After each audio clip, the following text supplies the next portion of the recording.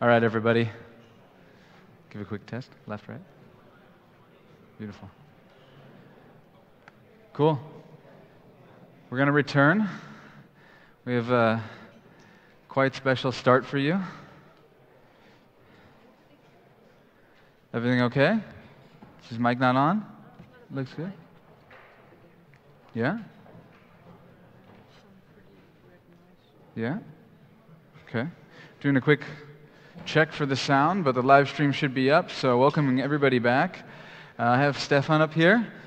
He has a pretty cool talk. I just got a little preview of it, so there's some live demo aspects. We'll see if they actually run well with his German accent. If not, maybe I'll get called up on stage. Yeah. So come back in, take a seat, and I give you the stage. Thank you.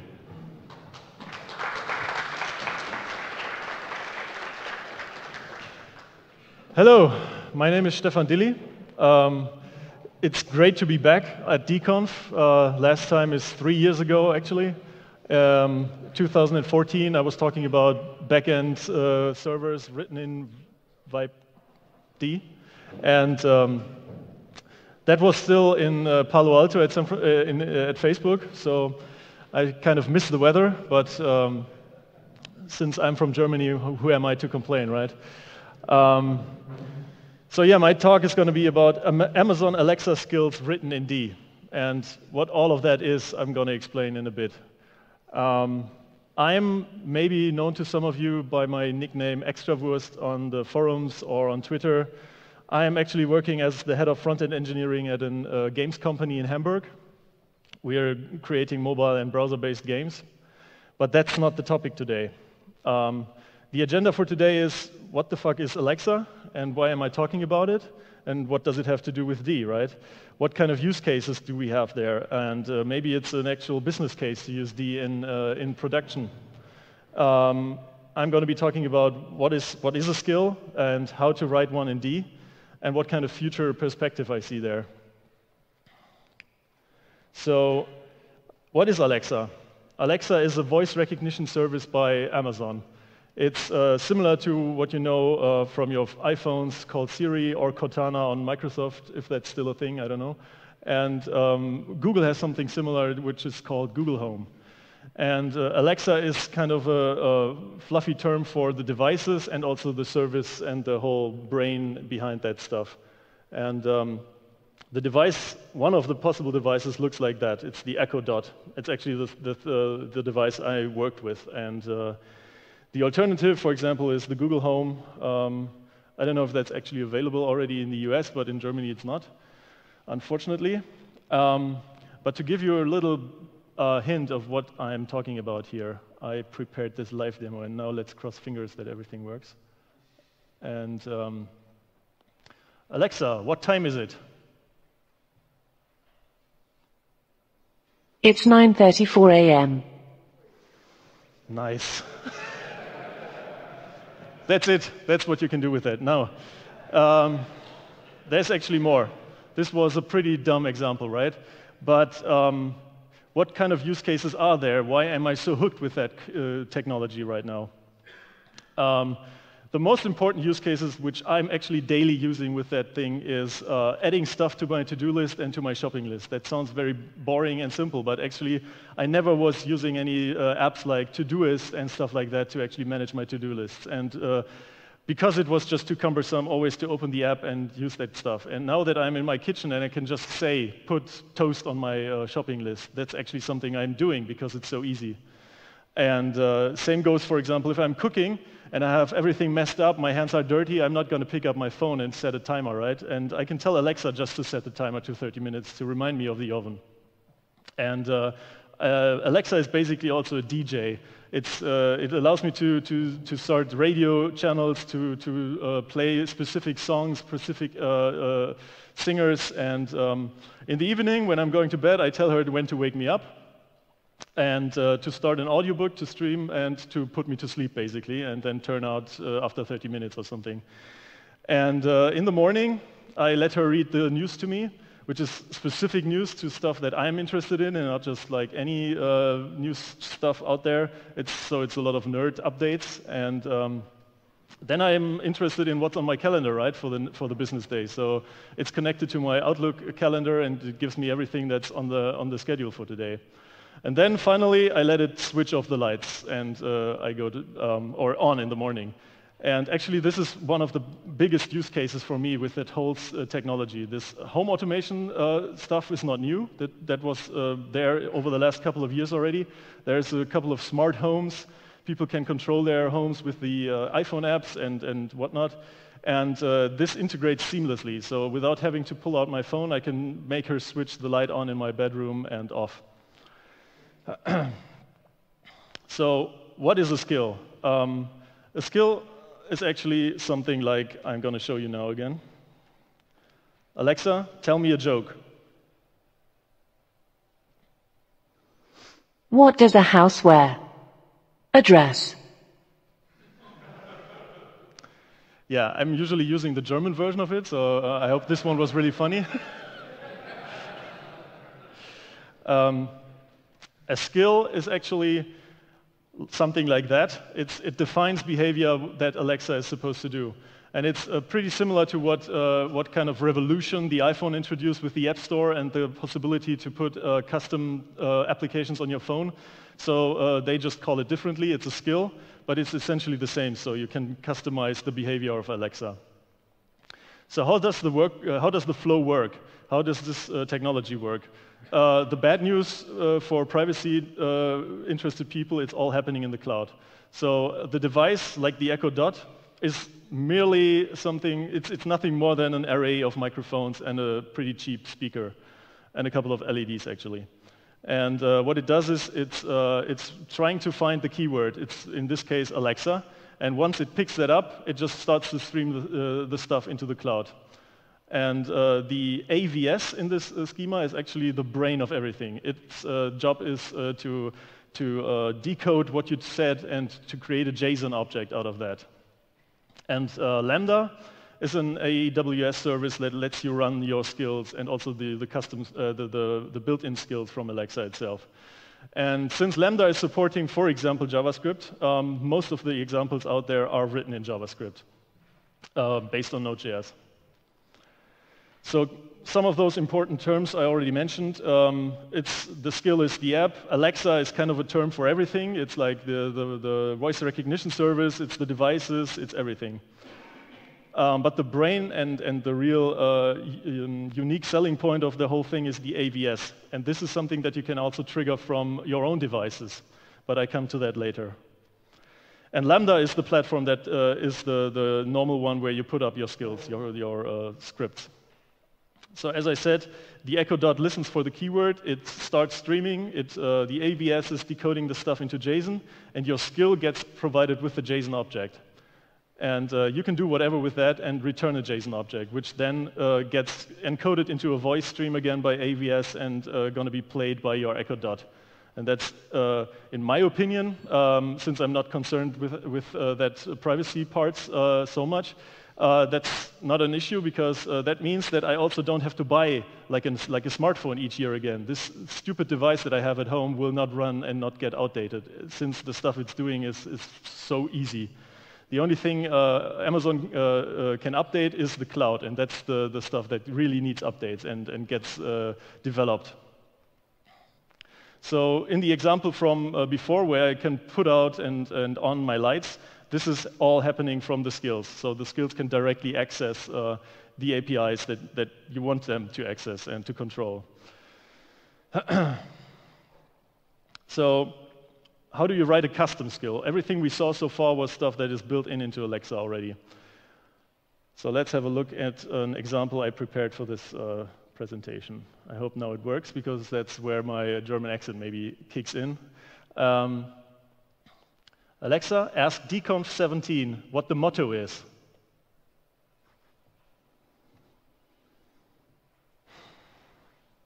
The slogan of DConference 2017 in Berlin is bigger, badder, and Berliner.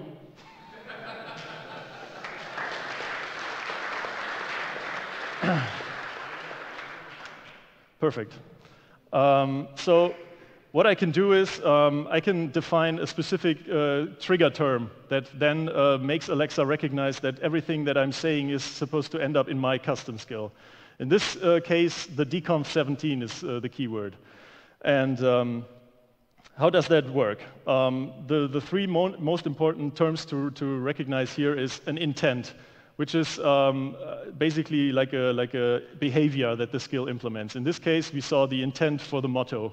So I can define what to happen when someone asks for the motto of the D-conference. And utterances are example sentences, so that I can kind of teach Alexa what kind of sentences to expect that are going to be asking for that intent. I'm going to show you examples for that later. And slots is something like a function parameter, actually. So in the motto example, that's not going to be necessary, but if you want to ask the skill, for example, for information about some of our speakers, that's going to be obviously a parameter of an intent, right?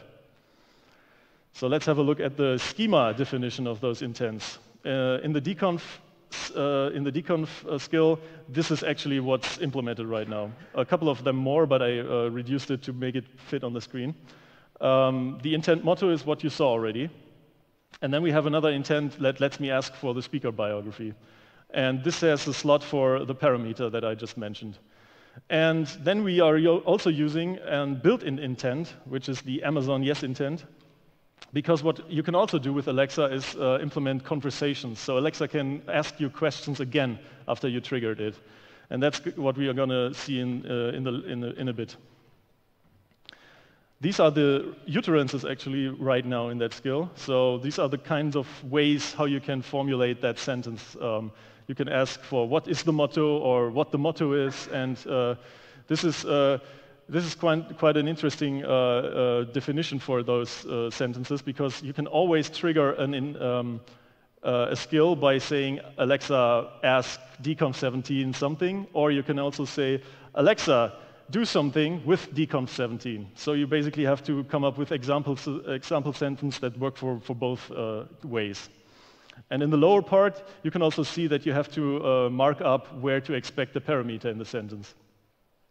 But the cool thing about that is it's kind of a learning system in the background. So you're not going to be covering only those sentences. It's basically just some examples that are going to work.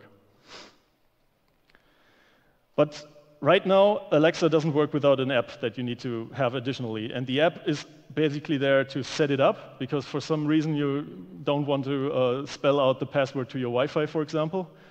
And account linking, which is an important aspect right now. If you want to link it up to your Outlook account or to all kinds of other services, that's also where you need the app and set up those accounts. And to find the skills that I'm talking about all the time, that's also something you need the app for, because also that is not something that you want Alexa to read to you. So you have this app where you can scroll through the list of skills. And what you see here is the development skills I'm currently working on. There's the DConf 2017 skill, and there's an Enigma control skill, which basically lets me control my television with Alexa. So I can say, turn it on, switch to that channel, and start recording and that kind of stuff, so that I can finally lie in bed and do nothing but watching again. But where does that all leave the D language, right? There's two ways to host these logics, the skills. The most intuitive one is AWS Lambda, which I'm talking about all the time. But there's also a second option, which is that you can host your skill wherever you want to yourself, because it's all web service based. So you can have your own server, you can actually run it at home, you can also run it in EC2 instances in AWS. That actually doesn't matter at all. And we're going to see what impact that has. Dylan, didn't you want to bring me a water also? But anyways, since AWS Lambda is like the intuitive part, I had a look at that. And the languages that AWS Lambda is supporting right now is Java, Node.js, Python, and C#. And right when I bought Alexa and the device and played around with it, I wanted to find out how to implement stuff for that myself, right? And when I saw that, and I read the documentation and realized everything is web service based, I was wondering, why am I not able to use D for that? And actually what I remembered then was someone on the forums actually posting how to host D applications in Lambda. And that was kind of the kicker. And what this script is actually doing is it allows us to host a D application in a Node.js-based Lambda. So you have a Node.js wrapper around it that is doing nothing but converting the parameters in a way that you can pass it to the D application inside the Lambda. This is reduced to also fit it to the screen, but that is essentially it. So once that was done, I was able to use D for my skill. So what kind of advantages does it have to use D here? First of all, it's super easy, it's type safe. I don't have to tell you what kind of advantages it is to use D over Node.js, for example, which is like the most prominent language to use for skills.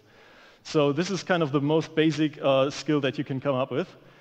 And it's doing nothing but defining that there is this language file that I'm going to talk about later, the Alexa text en, and to register one intent that this skill is supporting. And this is the about intent. This is the most simple response you can define in a skill. And it does nothing but inherit from the base intent class and returning an Alexa result object. That the two only fields that you have to set is what kind of response are you defining there, and then what content it has. And in this case, you can see the speech, the output speech is defined in this SSML, this speech markup language, actually. And the cool thing about that is that you can use markup in there to define how to pronounce certain things, but this is going to be too much for today. So now comes the most complicated part. Let's try to use the bio intent. Alexa, ask DConf 17, who is Walter Bright?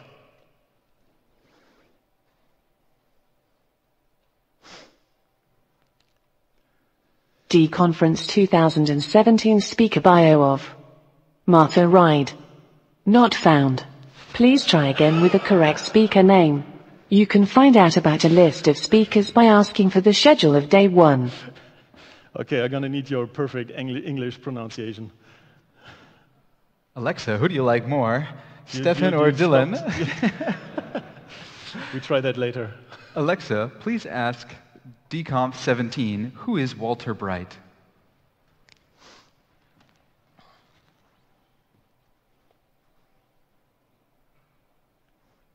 I like live demos. See how long she DConference 2017 speaker bio of Walter Bright. Walter Bright is the creator of D and first implementer of the D programming language and has implemented compilers for several other languages. He's an expert in all areas of compiler technology, including front ends, optimizers, code generation, interpreter engines and runtime libraries. Walter regularly writes articles about compilers and programming, is known for engaging and informative presentations, and provides training in compiler development techniques. Many are surprised to discover that Walter is also the creator of the wargame Empire, which is still popular today over 30 years after its debut. Do you want to know what he talks about? The truth is that I stay up all night practicing how to say Walter's full name. Next is Andre.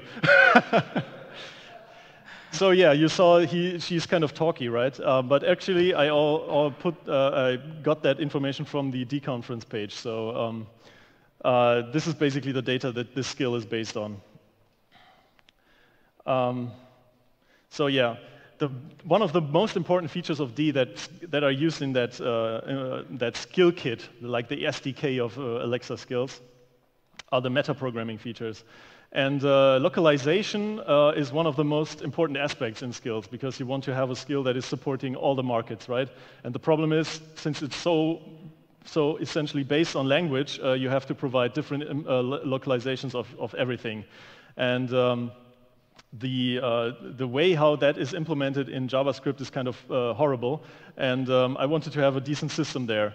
So since I'm kind of used to that topic from our games anyways, I wanted to have a system where I can look up a string by using an ID, and in best case scenario, it needs to be performant, right? So it's just a lookup into a lookup table without any hashing and stuff. So what I did was creating a language file that looks like this. It's like a CSV. And I'm using that to look up the strings without caring what kind of language the user came from. So in my code, I'm using that in this way. There's an enum defining the different sentence or the different strings I want to look up.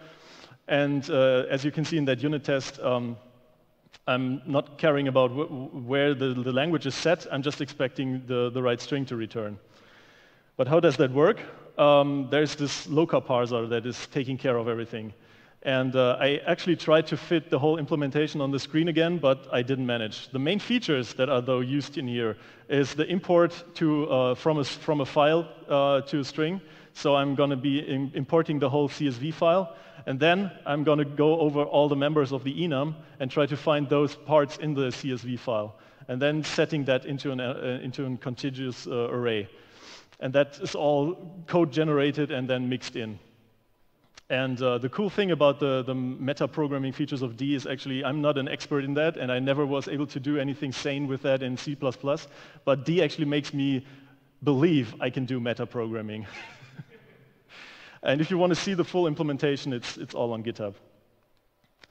Another important aspect is how to define what kind of intents are bound to what kind of class to implement the logic behind the intents. And there's two ways. There's the way that we saw already, where you implement an intent class inheriting from the base intent. But there's also a method annotation version. And I'm going to show you both implementations because it's kind of cool. The intent class needs to be called the same way as the intent schema defines that intent name. So what I'm doing here is in the base class of the intent, I'm going to find out the class's name, and it needs to match. But sometimes it has so horrible names, especially in our example with the built-in intents, that I cannot make a class called like that. So what I can do is I can annotate my function in the skill with what kind of intent it needs to correlate to. And in this case, it's the Amazon built-in yes intent, which is something that we're going to see in a bit, because the skill that I just presented where I asked for Walter's biography, in the end it asked me if I wanted to know about the talk he's talking about, right? And this is the conversation mode that I mentioned. So the skill asks something back, and now I'm supposed to answer with yes or no, right? And this is the intent that's going to be triggered then. So what I'm expecting is that the speaker name is still defined in the session attributes, so that I know what kind of speaker we are still talking about.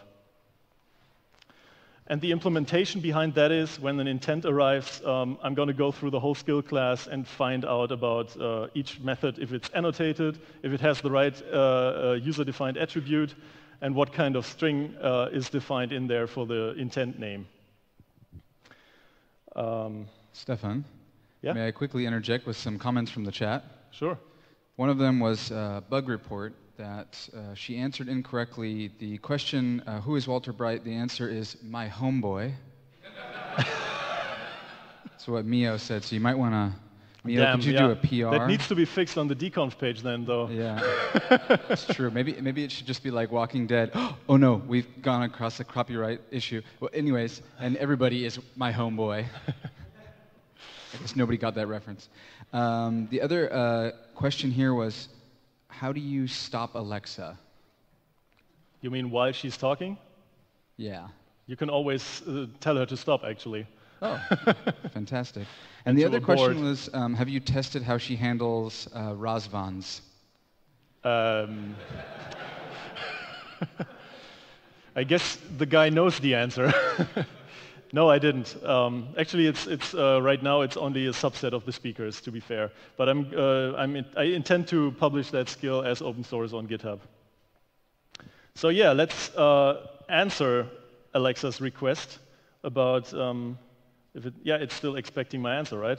So let's hope that she at least understands my yes. Alexa, yes.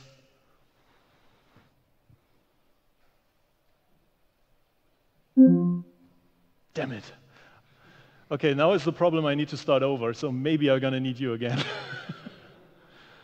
Alexa, ask DConf 17, who is Walter Bright? Oh no, we have to listen to all that again. Well, now you can show us, Alexa, stop. Actually not. DConference 2017 speaker bio of Walter Bright. Walter Bright is the creator of D and first implementer of the D programming language and has implemented compilers for several other languages. He's an expert in all areas of compiler technology, including front ends, optimizers, code generation, interpreter engines and runtime libraries. Walter regularly writes articles about compilers and programming, is known for engaging and informative presentations, and provides training in compiler development techniques. Many are surprised to discover that Walter is also the creator of the wargame Empire, which is still popular today over 30 years after its debut. Do you want to know what he talks about? Okay, last try. Alexa, yes.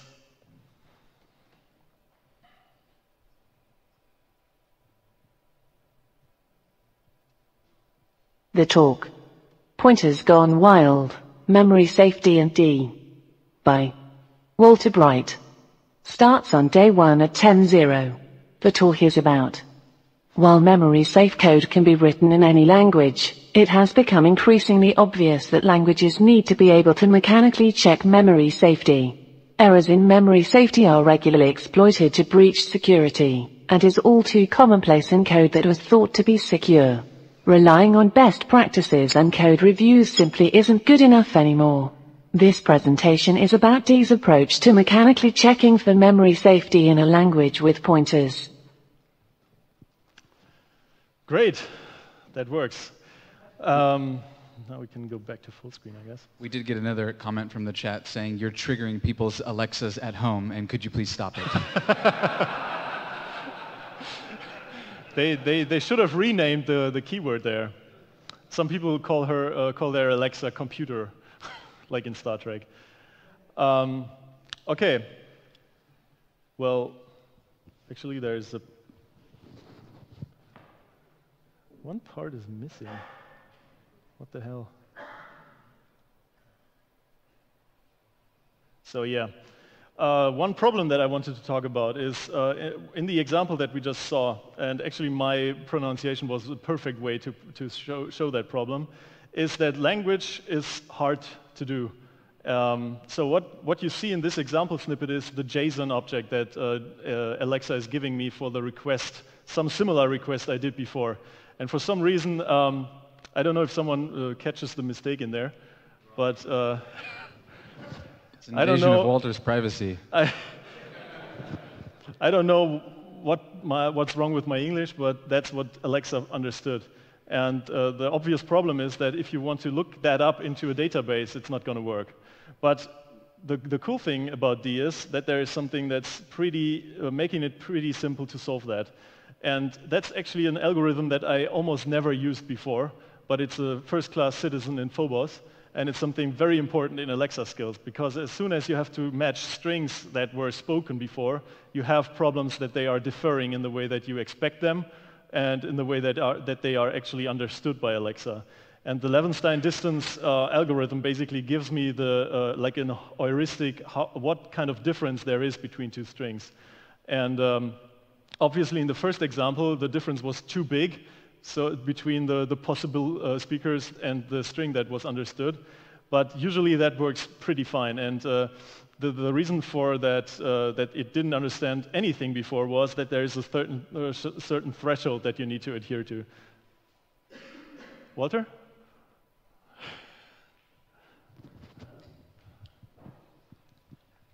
You're going to ask to be stopped using as examples in talks? Yeah, here I'm being humiliated. But anyhow, there's another algorithm in std.string called soundex, which solves that problem another way. Okay. And it's much more general, and it can handle much wider variations in spelling differences. Okay. So I kind of suggest, just for fun, to give that a try. I should definitely future do that. improvements with that. Cool. Yeah, I didn't know that. Perfect. But I guess it's also giving me like an heuristic between two strings, right? Like a value, or is it just? What soundex algorithm does is breaks down text into sounds, and then the sounds are compared. for what's the closest sound to something. Ah. And it's made to be, and it's designed to be very fuzzy. That sounds perfect. I should have used that. Then we wouldn't have to wait for that long before.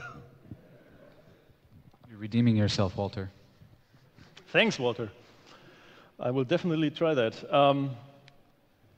But anyhow, one of the biggest features that's almost way too easy to oversee in this case is unit tests. Built-in first-class citizens unit test in the D language, because what turns out to be very funny gets old very soon as you have to debug stuff in those skills and actually have to talk to that interface all the time.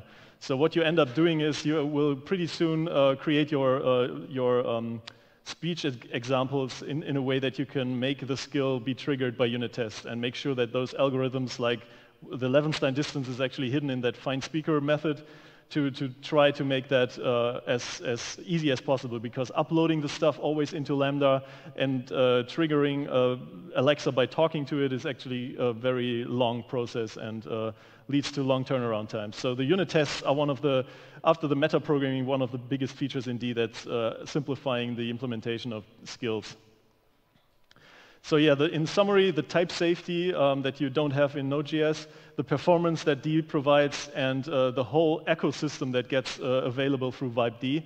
And since we are talking about web services, this is an important thing here, because I want to ask the DConf page for the information, right? So I need a way to easily do that. And the meta-programming that I showed you already before.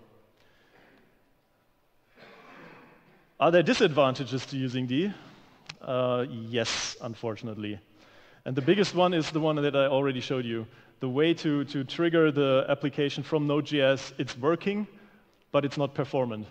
Because if you compare that, for example, to a skill written in Java, or even the Node.js skills, that's horribly so. Like the average return time for the skill responses is around 1 second, which sounds not much, but as soon as you talk a lot to Alexa, that's a noticeable difference to the native implementations. And the most important problem is once you have a skill that you provide in the store and everyone can download it and use it, it's going to be an issue for you because you have to pay for that as well. And Lambda, it's easy in the beginning, and it has a free tier of stuff that you can do for free. But as soon as you have a lot of traffic on it, it's going to be expensive. And the problem is they pay you for the time that you actually use the service. So as the slower your skill is, the more you pay. And obviously, like every time I'm doing something in D, I have to bind APIs that are not implemented in D yet. But the advantage for everyone else is you don't have to do that anymore because I did it already. So one thing like DynamoDB, like this document-based database that's also pretty easy to use if you are already in AWS. That's something that we use there as well, because there's also a lot of free tiers for DynamoDB to put your data into. But still, I managed to find a business case where D is a good choice for implementing skills. And I asked myself, okay, what kind of cost does Lambda have or break down into one invocation? And for that, I used a Hello World skill written in Java as a comparison. And in the beginning, I was like happy like a child because I thought I won, because the first invocation of the Java skill took around 1.5 seconds. And I thought, yes, I don't have to do anything. It's super slow, and D is performing better than that. But the problem was that was the first time. So the JVM had to be booted up, and then it was hot. And the second time, it just took 3 milliseconds. So damn it. But the good thing is, as I mentioned, you can also host your skills on your own machine. And in that case, I decided to try a run on the EC2 instances. And those are paid by the hour. So what I wanted to do was to find out how many Lambda invocations I can do until I reach the price of the EC2 instance. So that's basically the sweet spot where the EC2 D skill gets a better use case than using Lambda for that. And now there are some numbers. And you can hit me later if you find an error in there, but the thing is that you can come up with that price. I don't even try to pronounce what kind of cent that is, but the price breaks down to that amount if you consider this hello world skill written in Java. And this breaks down to a price per request that is even harder to tell you.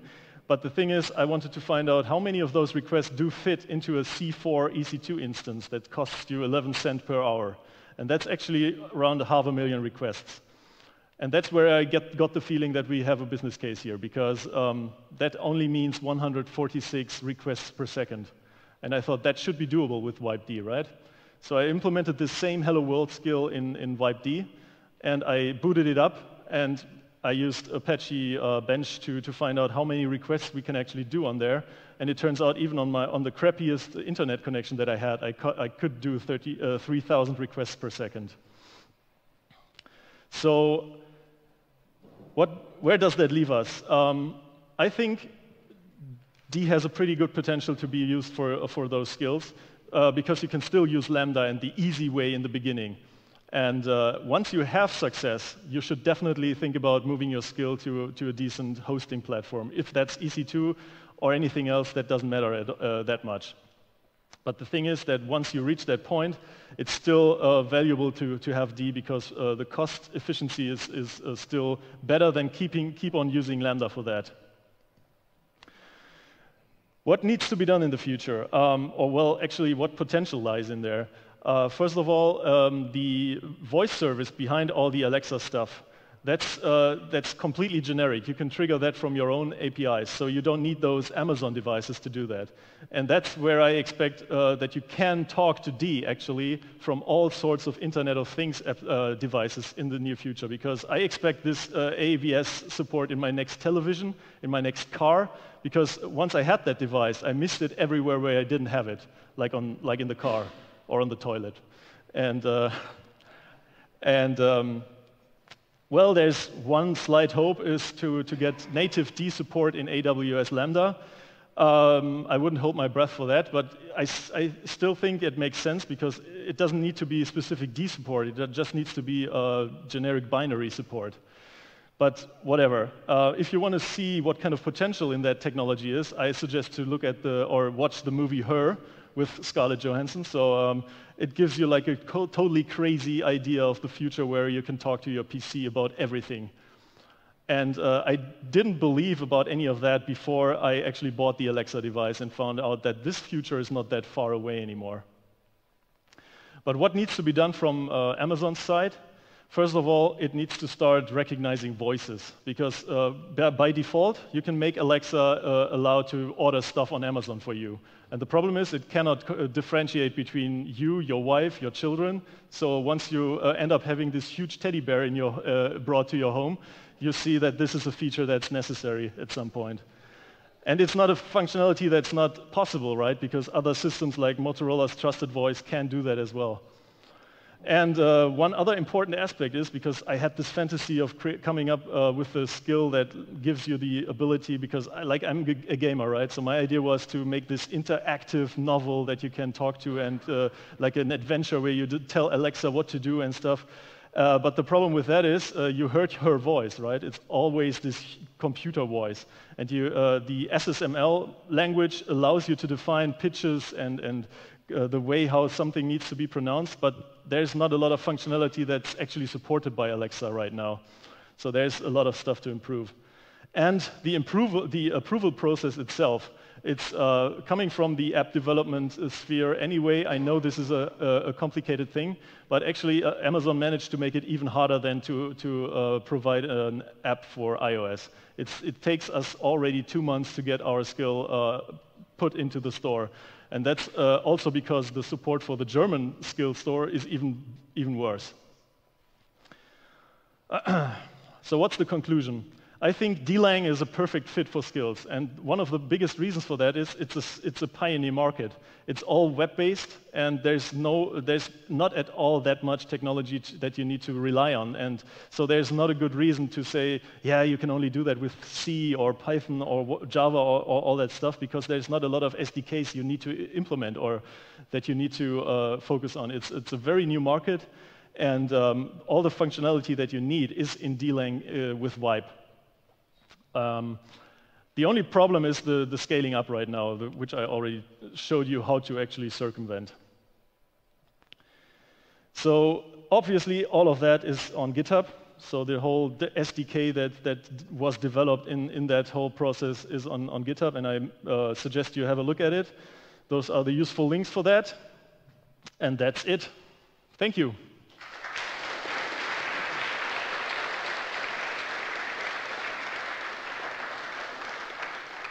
So before we go to questions in the theater, I just want to catch us up on the chat. QZNC asked, has Alexa ever successfully understood Alexandrescu? Actually, yes. We can try that if you guys want to. So Alexa already has one up on me. No? Nobody got that joke? All right. There's a lot of inappropriate requests for things that you should ask Alexa, which we're going to skip past. But Stanzalov requests that you ask Alexa who Alexa is so she can suddenly achieve sentience and then go on to conquer the world. I'm going to suggest we don't do that. Have you done that, though? No, there's a lot of stuff you can try, like self-destruction, which actually there's a lot of stuff that works. And the one last chat-related thing is that ZNC has said that they are off for the day and goodbye to everyone. So maybe we could just get a group farewell to QZNC from the theater. Bye. Make them feel like they're here. Any questions from the audience here?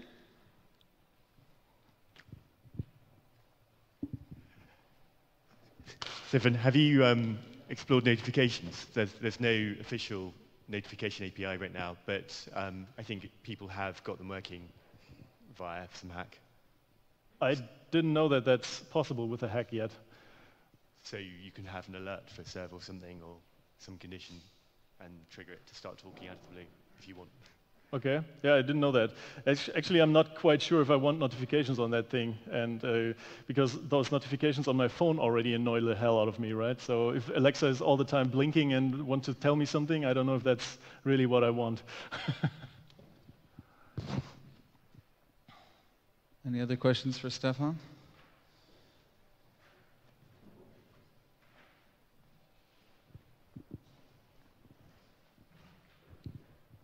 Do you have to publish a new skill for translated skills, or can you publish one skill that can handle all the languages? Well, actually, you can. You have from the development portal perspective, you have to create a new skill, but it's just a new language. You can rely on the same implementation, so that it goes as I showed you to my same skill, but using a different language file. But I don't actually know how the approval process looks for that. If I have to go through the whole approval process again, because right now I'm having issues just to get the German one allowed. So I didn't bother to try both languages yet. I don't know what happens then. But the cool thing is, I mean, that's also a good reason why they take their time for that. You can update lambdas and all that stuff on the fly all the time after you once published it, right? That's one reason why many skills are fucked up right now, because you can just patch them to death and they don't work anymore. But you have also the opportunity to change them and not go through the whole approval process anymore. I hope that answered your question. Any other questions or comments? Well, thank you again, Stephan.